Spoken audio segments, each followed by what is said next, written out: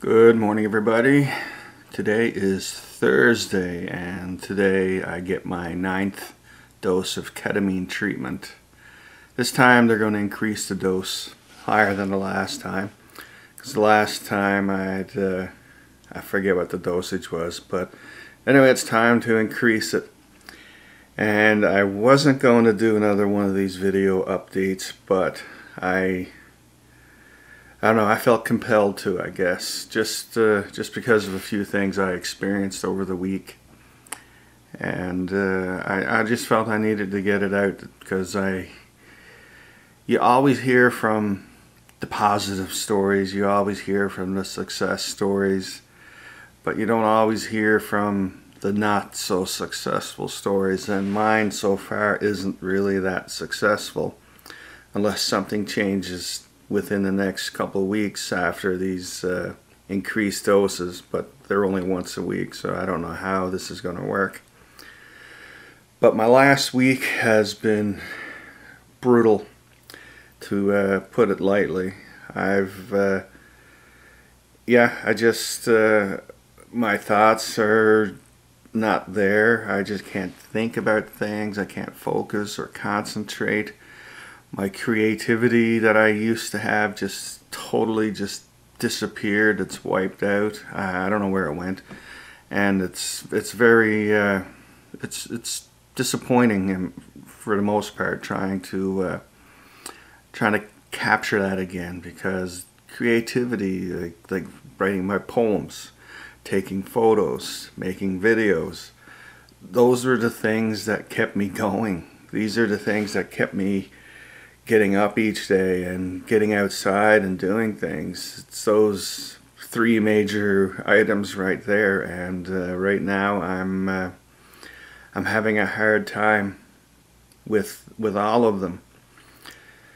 In addition to struggling with the creativity side, I've also been very depressed, which is kind of ironic, not ironic I guess, but I was depressed anyway. But I figured after at least a month of ketamine treatment I would start to feel better, but I'm not. I'm not feeling better at all. And in fact, these last few days, it's been even more challenging. Like, I'll find myself zoning out and just fantasizing about, I don't know, like I have suicidal thoughts. I have those on a regular basis. I don't look at suicidal thoughts any different than I would, say, looking at the weather. It's just trivial to me now. But the last week it's been a bit scarier for me, because I've been thinking about it more and more and more. No, I'm not at risk, so just, you can stop right there. I'm not at risk. I don't have anything set up or any plans made. But I did find myself thinking about different ways that I could end up killing myself. And like, for example, like I thought about, okay, like I don't like pain, I don't like suffering, I don't want none of that. And so whatever it is has to be something that's not going to make me suffer. And here I am smiling and talking about this, even though I know it's serious.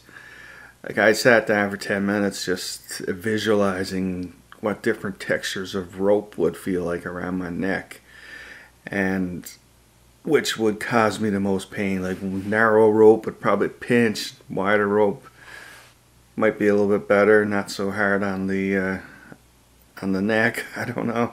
That's the stuff that I think about, and that's what I'm dwelling on all week, and it's horrible, and I just can't shake it. So not only do I have those suicidal thoughts on a regular basis, I'd say almost every day in the last week I cried at least once. There might have been a couple days I never cried, but there's been most days I cried once, and a couple twice. You just get overwhelmed with emotions, and it takes a toll on you, and you just break down. You have to, and of course you feel a little better after a good cry, but still it leads to the next cry, and then the next cry, and it doesn't make for a fun day. And in addition to the depression, my anger is is less manageable. I had that under control pretty good for the longest time. But in the last week, I punched a wall. I've been very impatient with my dog, never physically harmed him or anything like that.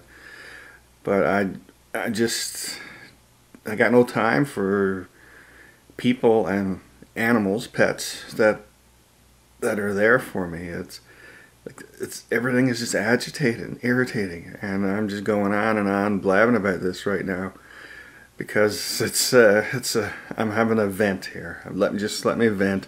I'll be done in a second. But yeah, I like anger issues has been problematic lately, and so like none of this feels like progress. That's the thing. Nothing feels like progress right now. And I don't know what's happening, what's going to happen. I gotta have this program I decided I was going to try out. It's a retreat, a veterans retreat in March or April where I go away to Algonquin Park for a week and just live in the woods. And I don't know, you do psychedelic treatments, you do cold water therapy, you do those silent chambers, I forget what they're called. You do a bunch of different types of treatments, but even that right now is, I'm pretty sure I'm going to cancel once I get off this camera because I just can't do anything, and I can't get out of the house. I can't leave the house. That's a lot, isn't it? Just in a few minutes, opening this up. Oh man, what did I get myself into, right? Fear. It's irrational. But I don't know if it's fear or if it's just anxiety in general, because like yesterday I had a haircut appointment with a friend, a close friend of mine who lives about a 5-minute walk across the trail. And I almost canceled that. Like I was worked up. I was like 3 hours just pacing the house because I got an appointment, because I had a commitment coming up. And it was, you wouldn't know that you were going to bring me out to pull my teeth or something like that. It's crazy. And I know I say crazy a lot. Yeah, I need a new word. I need some new words. But yeah, even dropping off my vehicle, that worked me up. Felt like I was going to see some sergeant major and get a strip torn off me from screwing up or something. Anyway, I'm done with this blabbing portion, this venting portion. I apologize for venting, but it's getting crap off my chest. So now I'm going to go and have a coffee and some water while I wait for my taxi to come for my next session. So I will see you shortly.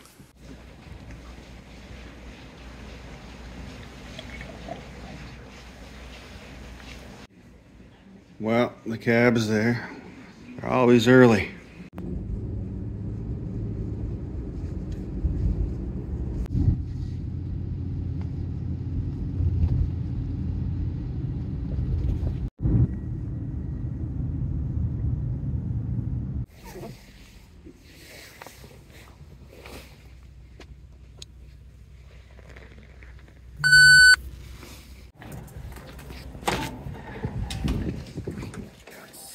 Blood pressure is good as usual. I just had my first dose. Today I get 3 doses, so 6 squirts. Yay. Just had my second 2 doses. Wait for my third now before I touch those Tic Tacs. Last 3 doses. Last 2 doses. Yeah. Now I'm ready for my Tic Tacs.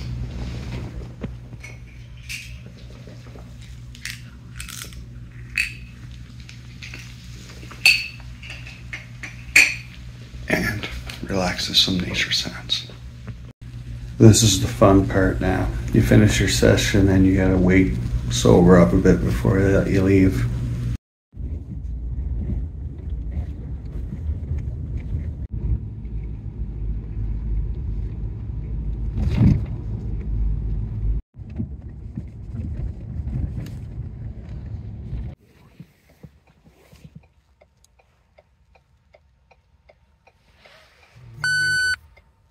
Hello again, it's me. I made it through my 9th session, and I gotta say I actually enjoyed that session. I came away feeling better. And it could have been the fact that it was a stronger dose instead of the normal. Usually you get 2 squirts in each nostril, or 1 squirt in each nostril, then a second squirt in each nostril, and then a third, or that's it. But this time ended up getting a third dose in each nostril to increase the amount of ketamine in my system. And this time I really did have a pretty good experience. I had my headphones on, listening to nice nature sounds, sitting by this lake, hearing these loons and hearing birds chirping, water just rippling along the edge of the shoreline. And that's where I pretty much kept myself the entire time. I closed my eyes and I just imagined myself in a nice secluded place like that, just sitting back and enjoying myself. And that's what I did. And it helped. It brought me down.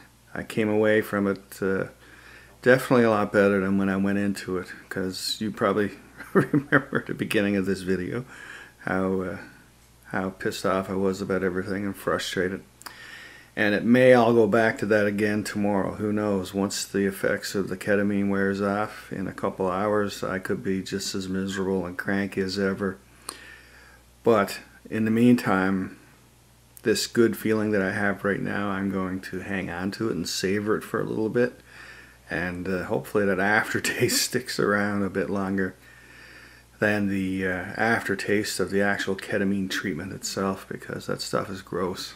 So that's it for this video. I was going to do my normal long 30-40 minute video dragging out my entire week, but I decided just to do a quick recap today instead of letting you be tortured by my mumbling, because I know how I sound. Put you to sleep. So anyway, thanks for watching again, and last time I said that was it, I'm done with these videos, but I changed my mind at the last minute, as you can tell. So who knows, it could happen again. You may see me again in another ketamine video. But apparently it's mainly if I end up getting very cranky and agitated and sad and depressed. For some reason, when those moods kick in, that's when the camera comes out. It's like there has to be an emotion attached to me bringing this out and talking to it. And this morning, that emotion was anger, depression, rage, anxiety, fear, the whole works of it. And but right now I'm settled. I'm in a better place. So I am going to go and try and stay in that place. Anyway, take care.